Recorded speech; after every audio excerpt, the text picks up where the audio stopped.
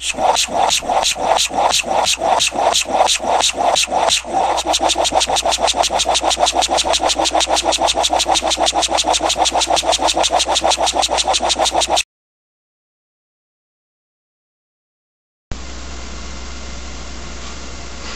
up, guys? So first, since I haven't posted any of these despite doing them in the first Battle for Charity, I want to lay a couple stipulation ground rules on, my take of one-on-ones. Is that I didn't want to use anything that was designed for the purpose of a one-on-one battle. Thus, just pick a dude from your box and throw him in. Don't change his item, don't change its moves, just pick it up as it is and roll with it. It's more fun if nothing's really designed for it, and just makes for some hilarious matches, as you guys are about to see. But first, we're going to have a little bit of rock, paper, scissors. What do you guys think, eh? Let's go with rock, paper, scissors, shoe. Rock, paper, scissors, shoe. And rock, paper, scissors, shoe. How'd you guys do? She's trying to catch some birds. It's really, really funny. Alright guys, since a normal 1v1 obviously wouldn't take very long and that'd be a pretty silly video, I would only do these if I had 6 of them in one vid. So it's kind of like a 6v6, except not. Anyway, first one's with Chongo. I got a Zapdos and he's got a Jolteon, which at first we're laughing. We're like, what the heck are we going to do? And we're like, I don't know what hidden power mine is. I don't know what mine is either. But I forget that I'm actually neutral to electric, so that was dumb. I should have just roosted every turn, just in case he was Life Orb, which of course he is, but I didn't. I only thought of that after I clicked to move Hidden Power, and he 2-hit KOs me. Otherwise, I might have been able to roost stall him all day. I don't know, but unfortunately, he's gonna pull that one out, guys. Darn! So I'm not off to a good start, but we got a match for his gold over here, and I'm gonna try a little bit something different. Instead of trying to sweep, I'm gonna try and stall him out with this. So I'm a little worried he's gonna have like a Lum or something like that. So I think he's going to want to obviously put some sort of powder on me. So I'm going to go for sub first.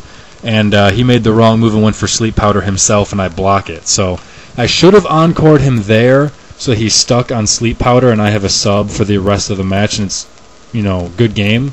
As opposed to now there's like a 99% chance that I'm going to win instead. So the difference is obviously pretty moot.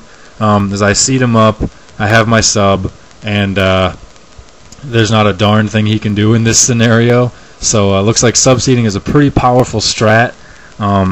It's a good thing I ended up, of course, being faster than whatever the heck he happened to bring. But that's what Jump Bluff does. So obviously it wouldn't work against any sort of grass. But yeah, not much to say. Subseed, slowly going down. I'm just gonna sell up. I want to make sure that I don't miss with sleep powder and get slammed with a sludge bomb. So I'm just gonna sub, get lefties and leech seed all the way down, and it's gonna finish him off eventually. So that's the Venomoth. Booyah! Is he gonna get one more? Whatever, doesn't matter. This one's over. But he goes on to 1 HP and finally he's gone. Took forever, but it gets the job done. Nice job, Jump Bluff. So, next one versus Malk. Malk for the win. And here we go. Who did I bring in this one? I forget. Who did I bring? I brought Shedinja, that's right, because in the Battle for Charity I had Shedinja versus Weevil, and I beat it. It was awesome. So I wanted to bring him again, and I felt really confident. I could have gone for Confuse Ray, and that would have had me need to get a 50% hacks move on this turn. Instead, I'm underground, and I hit him with the dig. But this Shedinja is jolly. It's not adamant, so it doesn't finish him off. And I am left to get a crit Shadow Sneak. It doesn't get a crit, but he does have Life Orb. So he's going to go down as well, and that's just a draw. That's hilarious. So we tied. I haven't tied in forever. And yet Malk seems to tie in like 50% of his tournaments, which, by the way, messes up all of our tournament battles. But, whatever. That's how he rolls. We get ties. So far, I'm 1-1-1. And everybody's just doing 1 versus 1s now. That's a lot of 1s, I just said. But so here we go again. I've got Blissey. Oh, yeah, because Gold was like, man, Xerxes, you'd probably bring a Bliss. I'm like, dude, I would never bring a Bliss to 1v1. Then I thought about it, and I thought, that's probably a good idea. Let's do it. So I bring this piece of crap in, and I'm worried of explosion. If he has explosion, it's just flat out over. But I'm going to T-wave him first. I didn't expect to be faster, by the way, because the thought process was that I'll soft boil up to reduce the hit until he gets fully paralyzed, and then I can either alternate with S-tosses and soft boils using parahacks, or I can just counter him for the win. And he gets a crit, but I still have 300 hit points left, so that, you know, not too big of a deal. He's going to need 2 crits in a row, or perhaps a Stone Edge crit. I don't know why he didn't go for Stone Edge the first time. But anyway, Stone Edge I take like half from. I just counter it right off, and then I can S-toss for the win. He does actually have Sucker Punch, which gets a Parahacks on it, which is lucky, but it wouldn't have done 400 points, because, hell, Stone Edge didn't do that. So even if it critted, I highly, highly, highly doubt it would do that. But, so Bliss for the win, that's pretty hilarious. And then Starmie Girl shows up, and this guy, I was really confident about this guy, because he's got Sucker Punch, he's got a Focus Sash, and he's got Counter. So I was like, man, this is a really good dude to bring in. He was one of my leads in my Mono Poison tournament that I had. But unfortunately, comes a Butterfree. I'm like, crap. I can't Earthquake it. It's going to use special moves, so Counter doesn't work. And because it's going to put me to sleep, Sucker Punch isn't going to work either. And obviously, Stealth Rock isn't going to kill something. So this just, oh man, this sucks. And then I decide that I need to predict what turn I wake up and hit it with a Sucker Punch then. And I need to do that twice, which means I need early wake-ups. But that was a faulty train of thought. That was under the impression that I would lose a point of power points if I use Sucker Punch and stay asleep, which I don't. So instead of just clicking Sucker Punch every turn, I was trying to predict it, and I didn't get one off when I could have. I woke up earlier than I expected. So now I just need to go for it every turn, which I'm going to. And I get another early wake-up, but it's not enough to finish it off, unfortunately. I think I get it here. Yeah, I get it here. It's not enough to finish it off. So if I would have had it on the first one, like I should have if I wasn't stupid, then I would have been able to finish it off. Though at the same time, if she was a little bit more careful, she would have PP stalled me out of Sucker Punches. So it's kind of a wash. Could have won, could have lost, but bah! So anyway, this puts up the 6th one versus Coops. And I need to make sure I pull this one out if I want to have a positive record. And it's going to be tough because I'm bringing kind of a joke, but you know, that's the whole point. So he's got Rhyperior, and I'm like, oh, this is not good. And I've got I don't remember the thing's name right now, but I'm just going to stockpile up, and I've got to hope that I can take 2 of these hits.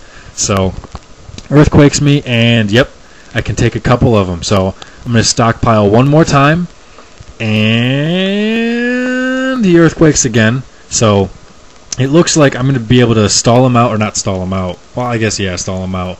But I'm going to have to recover here. I don't want to take a chance with that. And I'm just going to need to get up some Swords Dances, get up some Recovers, because I realize now at this point that if he gets a critical hit, I'm dead, no matter what. So, because that very first hit that I took almost 50% on, that was with the +1 stage already. So take away that +1 stage and then double the damage, I'm going to die. So if he gets a crit, I'm dead. And I need to get 3 Swords Dances up and then try to kill him with Rock Slide, which is not exactly very threatening versus Rhyperior, which has mad defense and resists it. So meanwhile, during this, I have to recover the whole time. So there's tons of chances for him to get crits. And it's really, really dicey. You know, but there's nothing I can do. That's really what it comes down to, is will he crit or not. So I'm definitely doing the best I can. Because of that reason of the crit, I don't get the 3rd stockpile up. I would be able to take one more Earthquake in the middle of those, but it would take one more turn to use that stockpile, obviously. So I don't want to waste that one turn. I suppose it could be an investment in theory, but you know, whatever. I don't go for it because it's not necessary. I just want to get these dances up, these Swords Dances, as fast as possible and start hitting him as soon as I can to limit the number of turns he can throw a Quake at my face. He is Choice Banded, so that's why he's stuck on it instead of Stone Edge. I guess he didn't want to risk missing, but I'm looking at about 25%. Lucky me. I get 2 Rock Slide flinches off. And it looks like there I just did some more minimum damage, as he's at a little bit higher than 25%. So I'm not going to finish it off here. He's going to hit me down, and this leaves me with a choice. Do I go for Rock Slide and risk a miss? If I miss, I'm dead. Or do I go for a recover and give him more chances to crit me? I'm going to play defense because I just had a feeling. I got 2 flinches already. Hacks is going to come against my favor. It has to. So I'm going to play for the recover first, give him a chance to crit me. It doesn't happen, so now I need to hit Rock Slide, and I hit Rock Slide. So it looks like in 1v1 matches, the Hacks gods are in my favor. Even in the Battle for Charity a long time ago, I had some pretty good luck in my 1v1 matches. So if only I didn't make a couple mistakes without roosting and without sucker punching, I would have a nearly flawless record right here with that one draw sitting out in the middle. But here's the last one of the night, guys. Obviously, I've already done 6, but I figure if this is the first one, I'll throw in a bonus match for a 7th fight. And I've got Locust versus Gyarados. I could have subbed, knowing Stone Edge is going to come, but I didn't think I'd be faster on the very first turn. And I figured if I'm slower, then it's irrelevant whether I sub or air slash. So I decide to sub now. He doesn't miss. And now the proper move would be to actually air slash, thinking he'll just waterfall to break my predicted subs. But I didn't make that proper move, and then he must have forgot about speed boost, not seeing it when sub was up or something, because he went for a Dragon Dance to be faster, and that just totally seals his fate, makes this flinch irrelevant, and it takes him down with that regard. So a lucky Stone Edge miss for me there, even despite another misplay. So I played like dirt in these, but I went 4-2-1, so I had a lot of fun. Thanks for watching, guys, and I'll check you next time. Peace.